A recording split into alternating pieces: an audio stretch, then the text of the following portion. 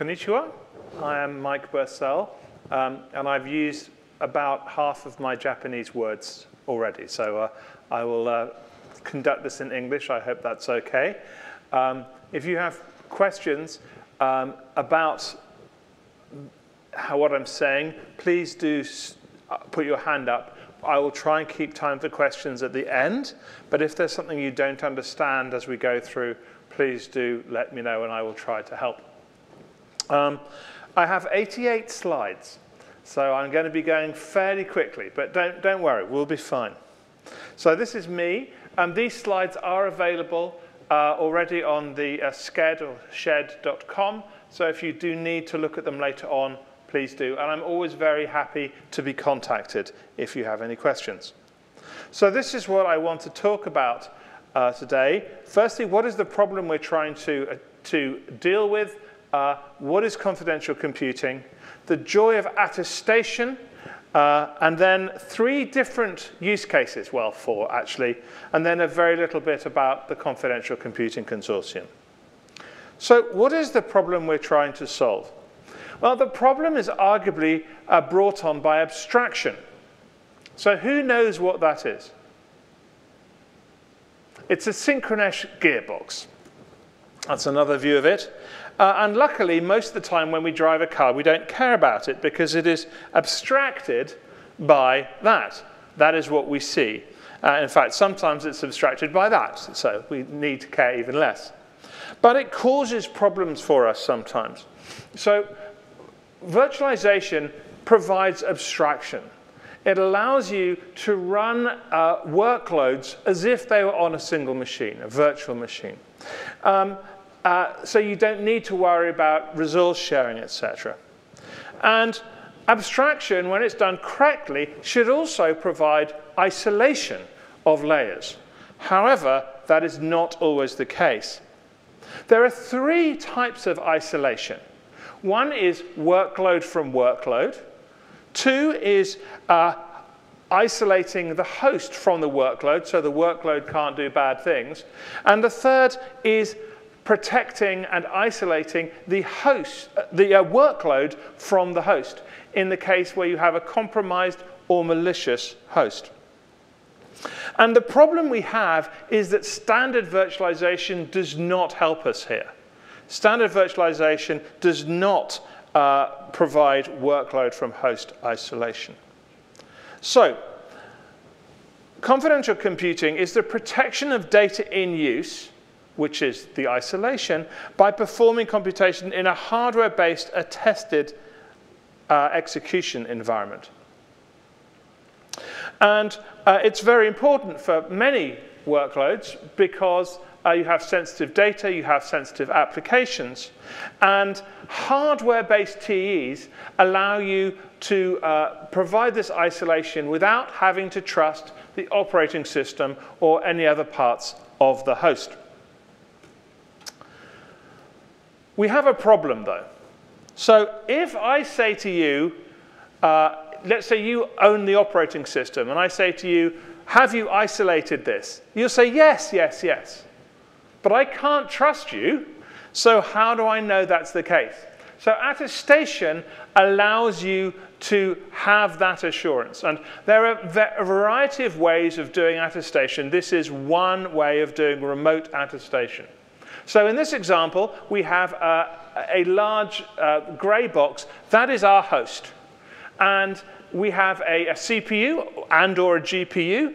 And we have a trusted execution environment, which is basically a set of memory pages which have been isolated by the CPU. And inside that, we have an application and some data. So what we do then is the application says to the CPU or GPU, please provide a measurement, a hash of what's in there. And the CPU does that, and it cryptographically signs that with a key which is kept inside the GPU and cannot be extracted. You then send that to an attestation service, which should be owned by somebody different. And assuming they say, OK, we have some assurances. We can be assured that the TE is on valid hardware, that it is correctly set up, and that the software in there is what we expect. These are very important primitives because it allows me to do a number of things. So this thing down here, this measurement, is a signed thing. It is basically a certificate. And with a certificate, we can do many, many interesting things. We could use it for transport encryption, for instance. We could use it to prove identity of what is inside that TE. We can prove uniqueness of what is inside that TE as well. And we can extend it for signing. We can sign the output of the application. And that is as well as providing us with the confidentiality and integrity assurances that we get from using a TEE. So what I want to do is try combining these properties and see what this gives us. Because this is useful to start with, but let's actually use it. Any questions about this? Is this all clear? Excellent. Good. So our first use case is artificial intelligence. Has anybody heard of AI recently? Probably, yes. You can't move for it. So we are going to be looking at training and inferences, and we are looking at confidentiality and integrity through all these steps, provenance tracking, and communications confidentiality. So what does this allow us to do? So let us just assume that we have a training model with 2 data sets. So the first thing we're going to do is put it into a TEE. And we're then going to create an attestation measurement of that entire TEE. So we now know we've got the data sets and the training model. Now, immediately, we can have assurances that we have protected the confidentiality and integrity of both those data sets, but also of the training model. So already we have useful properties. But once we have the output of that, which is, of course, an inference engine, we can take that attestation with us, which means that we can track the provenance of that inference engine back to the training model and those data sets. When we query it, we can say, I know that answer is coming from that data set and that model. So we can also protect the inference engine's confidentiality and integrity so that people can't mess with that. And also, when we talk to it, we can know that the questions I ask it and the answers I get are also protected.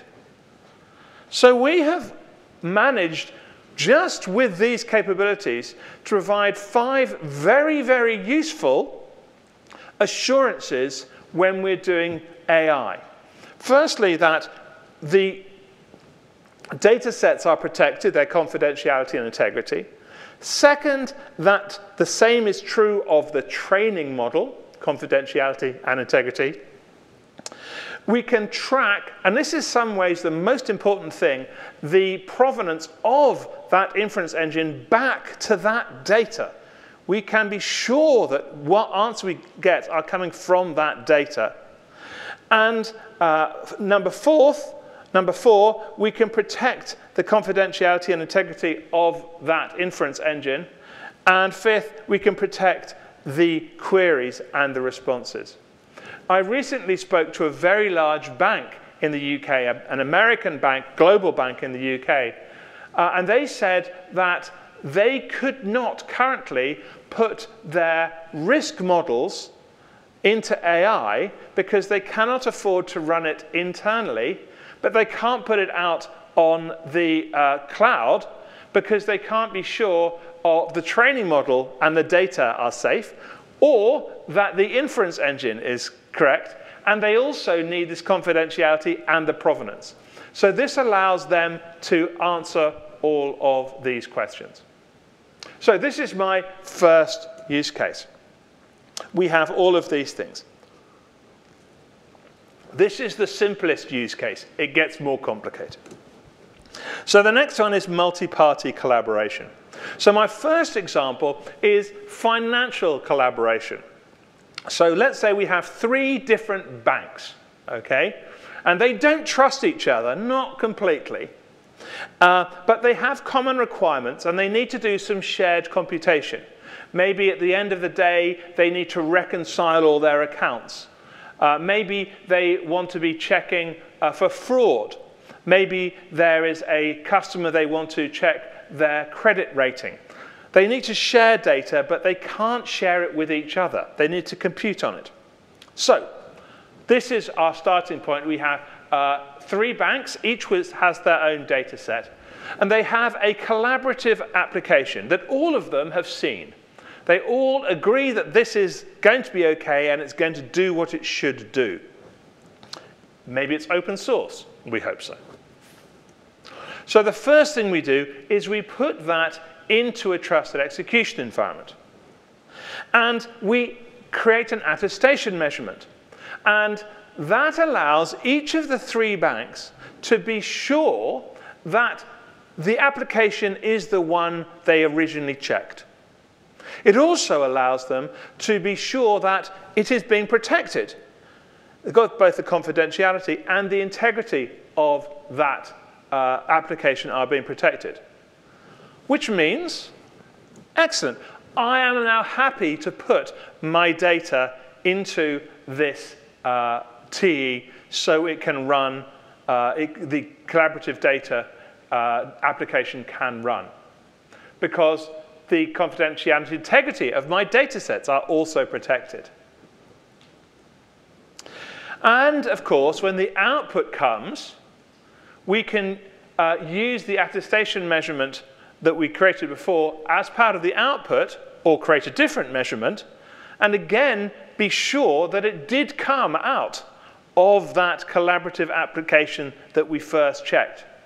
So I can now check the provenance of that output and trust that output as well. So we have managed to get 4 very useful assurances out of this model. We've proved the correctness of the application. We've protected the confidentiality and integrity of that application. We've protected the confidentiality and integrity of the data sets. And we can now trust the output as well. This makes sense? Good. Excellent. I will go to my next one. So this is pharmaceutical research. So let us assume that I have a pharmaceutical research company. And in order to do my research, I need data, patient data, from 2 different hospitals. Hospitals do not want to give pharmaceutical research companies all of their data from their patients. And in fact, under most laws, I'm sure it's true in Japan, you can't just give patient data to be used as you wish. So full disclosure is not acceptable, but we still need the data to compute on it. And we'd prefer that data not to be lossy. So yes, we could use things like differential privacy, but being able to have the full data set would be preferable. So let us go through this. We have on the left 2 hospitals, and we have a pharmaceutical research company. I've called them H and P just because I don't have space. So in this case, the pharmaceutical research company has an application. It has created that application, and it is going to share that application with the hospitals, or possibly to a third party who will do an audit of that. And that audit will say, this application will not output your data. It will only do these operations on maybe a small data set such as age, sex, whether they're a smoker or not, and what their weight is. And then give maybe a percentage score that they are likely to get a particular cancer or diabetes or something. So what we are proving is that any data from the hospitals will not be misused by that application. Right. So having done that, I take a cryptographic hash of that application. And I share that hash with the hospitals. And then I run it in a TEE. And the first thing I do is create an attestation measurement of that TEE. And that attestation measurement allows the hospitals to know that the application running in there is the application that was shared with me before, because they have the same cryptographic hash. They are byte for byte, bit for bit, exactly the same application. Also, I know as a pharmaceutical company that my application's confidentiality and integrity is being protected, which I also care about. This model is important to me. The hospitals are now happy to share their data because they know that the application in use there is going to do what it should do, because we've checked. And when I get the output as a pharmaceutical company, I can be sure that it has come from the data sets that went in and using the application that I started. So this time we have 5 useful assurances that we have been able to create from this. First, we've proved that the application was the one that we wanted. And that matters both to the hospitals and to the pharmaceutical company. We've protected the confidentiality and integrity of that application, which cares to the pharmaceutical company. We've protected the confidentiality of the data sets, which matters to the hospitals. And so that's 3 and 4. And we can trust, so the integrity matters to the pharmaceutical company and the confidentiality to their hospitals. And 5, we now trust the correctness of the output, which matters to the pharmaceutical company. This all make sense? Attestation measurements are very cool and very, very useful indeed. So whilst confidentiality and integrity on their own are important, with these extra assurances, we get a lot more business value out of them. Right, I'm now going to move to my last and most complicated use case, so I'm going to have a drink of water. If I had a headband, I would put it on now. I believe that's the correct thing to do, but I believe that I can do this, so wish me luck. So this one is for Web3, and it's about offers on the blockchain. And we have 4 different parties here. We have a DApp provider, an application provider. We've got an independent resource provider, and they're going to provide computation resource. Think of them like a cloud, but an individual person, for instance, or an organization. We have a consumer, someone who actually wants to do something with an application. And we have what I'm calling here an independent process manager, and I'll explain what they do in a minute. None of these parties know or trust each other. Really important. And this is a quote from the person who coined the phrase Web3, Gavin Wood. We want less trust, but more truth. So we're going to try that. I'll walk you through it, and you can tell me at the end if I have succeeded. I'm going to build it up slowly. First of all, we have a blockchain. This is a block. It's a chain. It's got blocks in it, so it must be a blockchain. Good start. The next thing we have is a whole bunch of different people who are providing smart contracts. And I've called them here independent process managers because they allow you to manage a process. And each one is different, but we're just choosing one. Okay, we're going to take one smart contract. And we put the smart contract onto the blockchain. It's available for use by anyone. Okay, easy so far. Excellent. We don't even have any TEs yet. This is very simple. The next thing is independent resource providers. So these are people who have compute devices which can do processing for you. Importantly, they also have TEs in their compute devices. So this is going to be very important.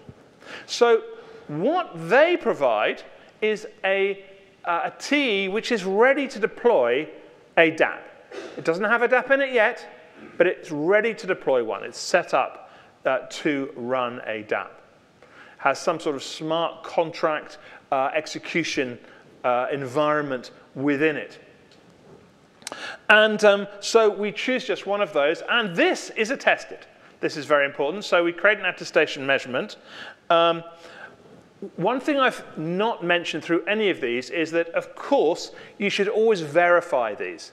I'm assuming that you always verify them, so always verify these. But we don't need to verify it yet, because we're just putting it into a smart contract. Okay? So this says, this resource is available to use as part of this smart contract. Okay. So we also have a number of people who can provide dApps. They each have an application, distributed application, which can be run in this environment. And again, we just choose one of them. And we create this time just a hash. This is not an attestation measurement because this is not in a TE. This is just a hash of an application. And again, we put that into the smart contract. And what we have now is an offer. We have an offer of an environment and a DApp as part of a smart contract. So a consumer comes along, and the consumer says, you know what, I want to find a smart contract that will run, and I have some data to run in it. So he looks at that smart contract, and he checks, he says, does this have what I want? If it does, that's good. So he says, right, I'm going to start this smart contract. I'm going to execute it. I am going to put my data in it, and I'm going to ask for that DApp to be put in it as well. And it's now going to run. Now, we should definitely have done some checking of attestation measurements here. Verification is very important. And there may be other resources. There might be storage. There might be networking, etc. But this is the basic use case here. And we've seen that the user does not need to trust any of these other parties. And now we have output. And that output, of course, carries that attestation measurement, which means that the user can be sure that the output did come from the smart contract that he chose before. And that output can, in fact, well, the attestation measurement from it can go onto the blockchain, and possibly even the output, if you wish, can go on the blockchain. Now, there's lots of very interesting questions around this. Things like, how do you manage payment? But blockchains and smart contracts know how to do payment, right? There are also questions about which bits do you need to attest and verify when, and how you choose a DApp-ready TE environment. There is an implementation of this by a company called Super Protocol, if you're interested. They are a member of the Confidential Computing Consortium. But this is the basic idea.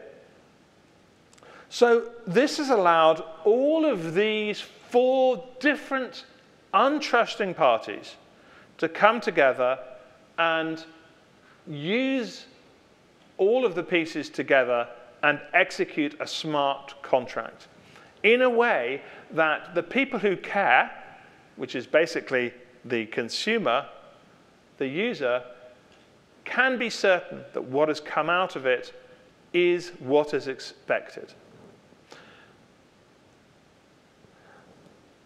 So my final section is on the Confidential Computing Consortium. I've got a couple of slides. Before I do that, are there any questions on this or any of the other use cases? I know they're quite complex, and I have moved very quickly, and I've spoken in English, and I suspect that most people in here do not have English as their first language. But people have been nodding along quite a lot, so I hope that it's OK. Are there any questions? Please.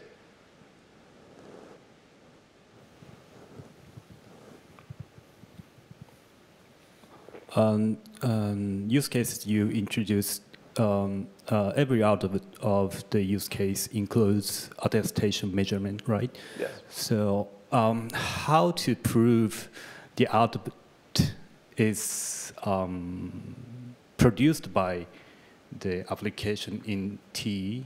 Because yeah, excellent. So that's a very good question. Let me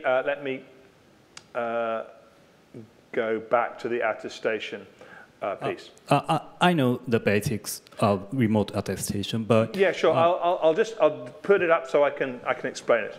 So the answer is, so the question was, how we have attestation measurements that I've shown in each one, but how can you know that the output came from it? The answer is that you can take attestation measurements at any time you want of the process and include whichever parts of the TE you want, give or take. So it may be that you're actually, depending on if you want the output itself to be signed, then you would sign that later on. If you just want to prove that the application that you're talking to, let's say you're doing a TLS, for instance, has produced it, you could use a TLS connection with the certificate to prove the authenticity of the application you're speaking to. So there's a number of ways of doing it. Either going back to the original attestation measurement or taking different attestation measurements along the way. It depends on exactly what you're trying to get. It's a very important and very good question, though. Thank you. And another question. Okay. Is there any implementation or a community effort on AI and CC use case? There are implementations. There is in terms of open source, I think that, so I'm going to answer that question towards the end because takes me to the next slide. Thanks. Okay, fine. Let me talk about Confidential Computing Consortium. I have a lot of slides. Here we go. So the Confidential Computing Consortium is part of the Linux Foundation, and we are a community focused on open source projects, securing data in use through adoption of confidential computing. And we define confidential computing, as we saw before, as the protection of data in use with a tested hardware-based TEE. Any company is welcome to join. We have 3 different types of members. We have premier members. These are the premier members here. And we have general members. And we have associate members. So associate members are charities, not-for-profits, governmental organizations, academics, people like that. And we have general members, who are the ones in the middle. We have approximately 50 members at the moment. Fujitsu is a member. Samsung in Korea is a member. Huawei and TikTok are a member. We have some other members in Asia Pacific as well. We also have a number of open source projects. So this hopefully may answer your question. Some of these are aimed at just general low-level things. Verizon, for instance, is an attestation verification service. We added Manatee last week. And that, I think, is a framework which allows you to do AI. But it only added very recently. It was added by TikTok. TikTok are very interesting in that they want to prove to governments that they cannot see inside people's data. And using confidential computing is a very good way of doing that. There's an interesting thing about AI use cases, which is that many of them require GPUs. And until recently, using a GPU was difficult with confidential computing. But the N100 chips, yes, the N100 boards from NVIDIA do have a TEE in them. Trust establishment is an interesting and complex topic, and if you're interested, you should come and join the CCC and talk to us about that. But I suspect, I'm certain we will have chips from other vendors soon, which also include TEEs in GPUs. I should also say that you do not need to be a member of the CCC to come to our meetings. You can just come along, and we love that when it happens. Currently, most of the meetings are not in a friendly time for Japan, but the more people we have from Asia Pacific, the easier it is for me to say we need to have more meetings, which are a friendlier time. And I very much want to do that. So if you can't make them, but you want to, please get in touch with me. As I put right at the top, here are my details. Please find me on LinkedIn and connect with me on LinkedIn. You can send me a message there or speak to me after this, and I will try and help you out. But I would be very, very happy to see all of you at our meetings. We have a number of meetings, some very technical, some less technical, some looking at things like government risk and compliance, some on really low-level Linux kernel pieces as well. So I have about 6 minutes for questions. So are there any other questions? Please, sir. So what is the secret in attestation service? Meaning that attestation service supposed to be a root of trust or a trust chain, and perhaps running on its own TEE, which may be attested by another attestation service. So how to end the chain of the trust? Yes, that's a very difficult question. And the answer is that at some point, you need to have an endorsing agent. So you need to have an authority that you trust that endorses a particular thing. And that generally needs to be a human or an organization that you trust. Because all trust in the end is rooted in organizations or people. The TE chips, they're endorsed by Intel or AMD or NVIDIA, and the firmware associated with them. Again, you have an endorsement.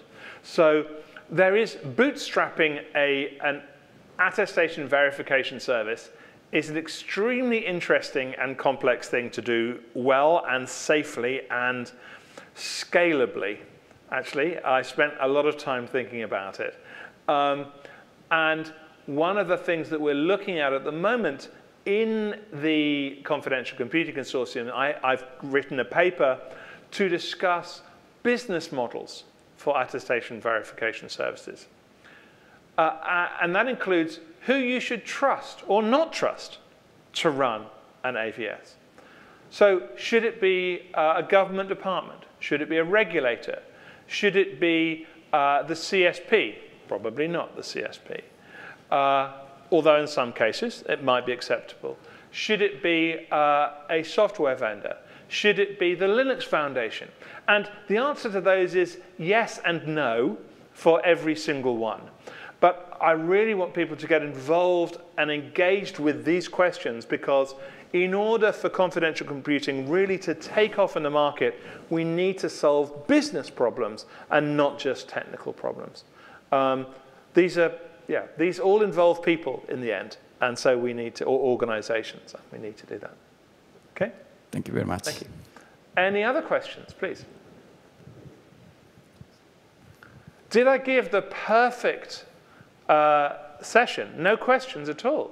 It was a perfect, or it was awful, and there are no questions because it was too bad. That's fine. So I encourage you, please, to visit the webpage, to engage, to join the mailing lists and Slack, to come and see me if you have any questions. Thank you so much for your time. It's been an honor and a privilege. Thank you. Arigatou gozaimasu.